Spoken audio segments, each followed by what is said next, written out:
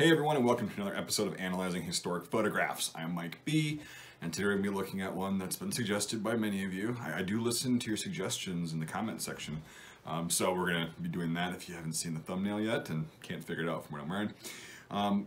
I just wanted to start this off by saying thanks to everybody who's been supportive of this series. It's really cool for me to be able to do this. I enjoy the hell out of doing this, because this is how I learn a lot about history and discussing certain photographs with friends and stuff. It's really cool.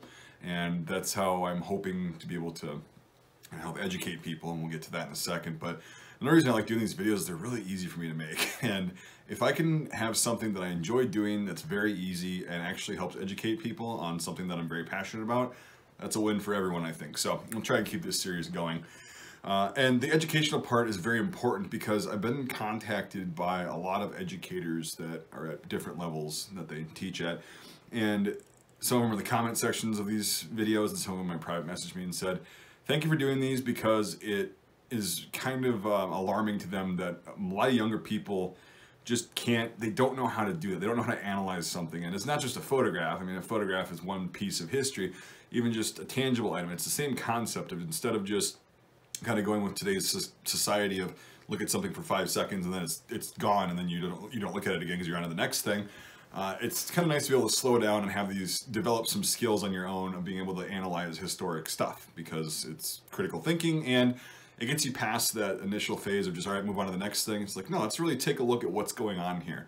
And photographs are a really good way to do that. So I'm going to show you the way I do it, just kind of looking at things. It doesn't mean it's the right way or the wrong way. It's just how I do it. You formulate your own way of method of looking at photos and kind of having things jump out at you. I haven't really seen this one this much or as much, but there's not a total lot going on, but it's a really cool photo, and it can teach you some cool things about this particular time period. So my knowledge level on this subject, which is going to be Operation Desert Shield / Desert Storm, is fair. It's probably about a 5 out of 10 as far as what I know about this. So your knowledge level may be way higher or lower, and that doesn't matter. So if you do see something that you don't understand, or you see something that I missed or got maybe incorrect, let me know in the comments. Let's get some discussion going. That's how we learn, and then it develops critical thinking, and then you'll be like, oh, well, that was fun to actually be able to pick that out and, notice something that somebody else didn't, and then, oh, I learned that I missed it. So yeah, that's why I do these videos. So here's the photograph.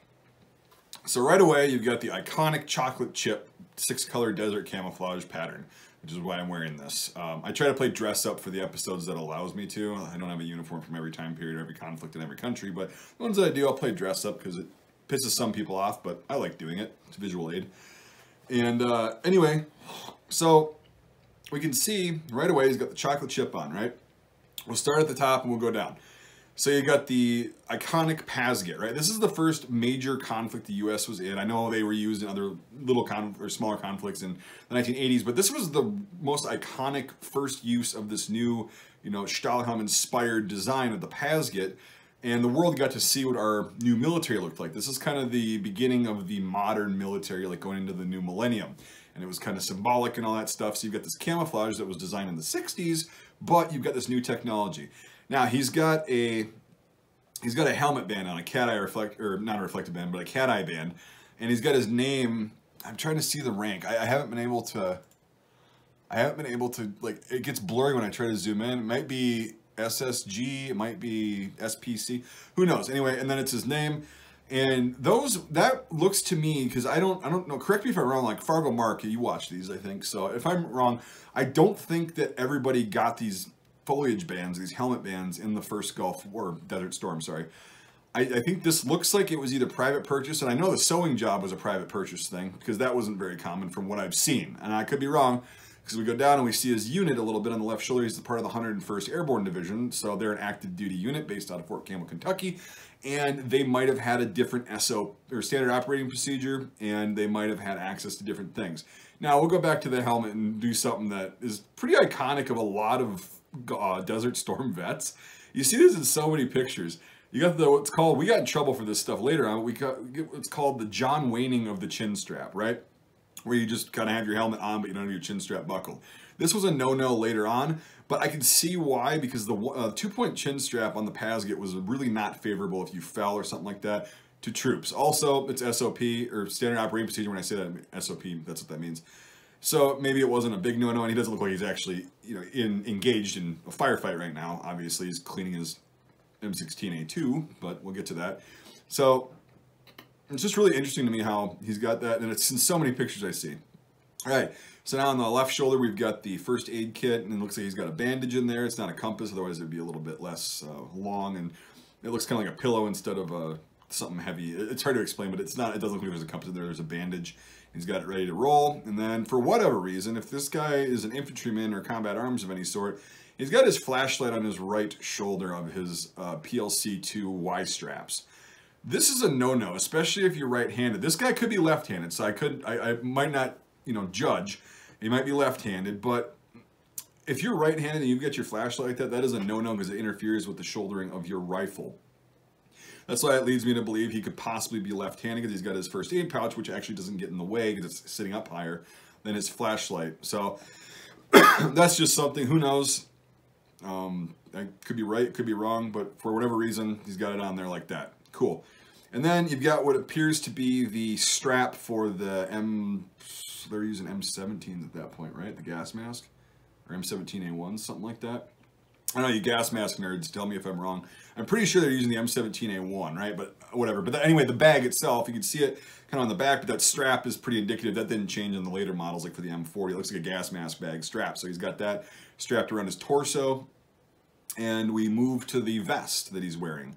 So you can see that he doesn't have his blouse, like he's got the patch on, is underneath this Pazgit vest that's got this 6-color chocolate chip desert cover on it. Otherwise, you'd be able to see pockets, name tapes, possibly, and his rank. He's not wearing rank on the outside of his uniform, which is fine because your unit knows who's who and all that stuff. But if you're going with other units, it's kind of beneficial to wear rank, but whatever. They didn't think about that, and these things are pretty expedient. You got to remember, Desert Storm, the U.S. didn't have a lot of desert stuff stockpiled because we weren't really operating there.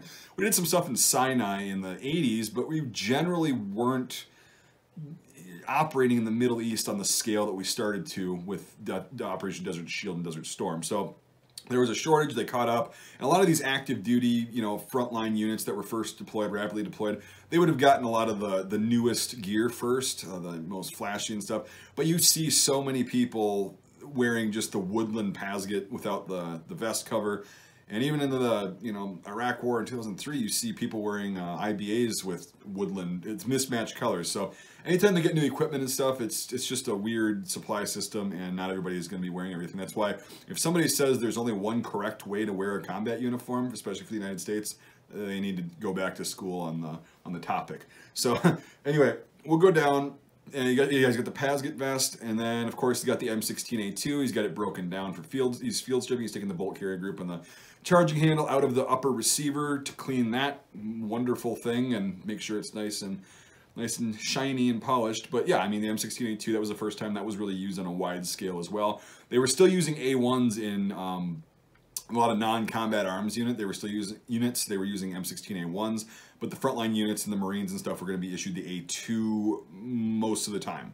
So that's probably why he's the 101st Airborne. He's got an M16A2.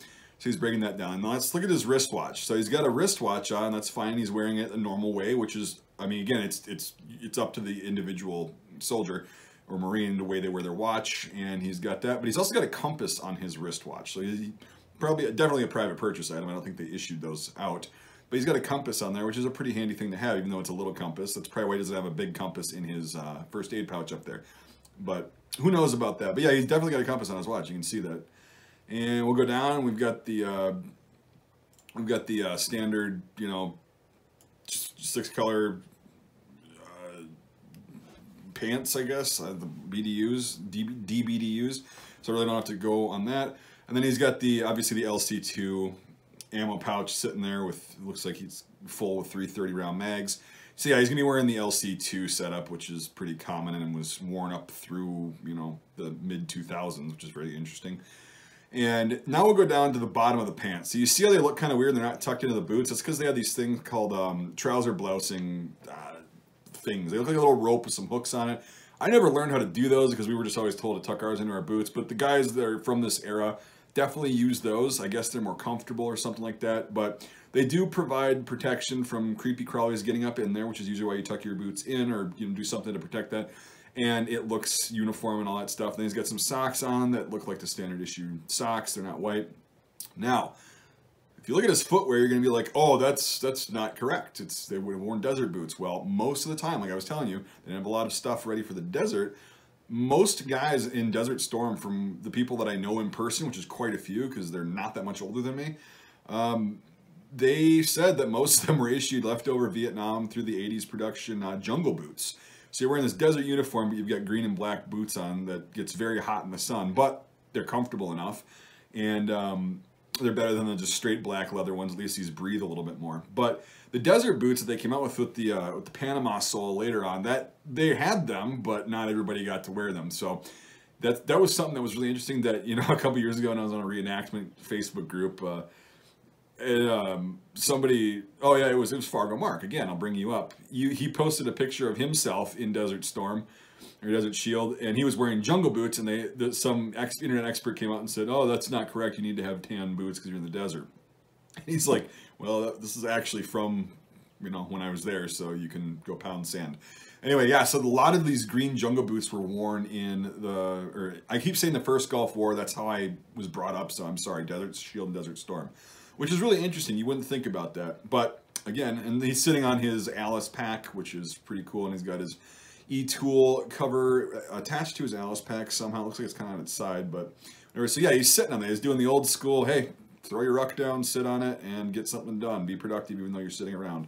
So yeah, it's a really cool picture. It's so quintessential Desert Storm US. This is about as good of a close-up picture of, and it's really clear too, of the gear, just kind of how it was worn, just general things that a lot of this stuff carries over today, like sitting on your ruck and doing all that. But yeah, it's quintessential Desert Shield, Desert Storm. Let me go over once more to see if I missed anything.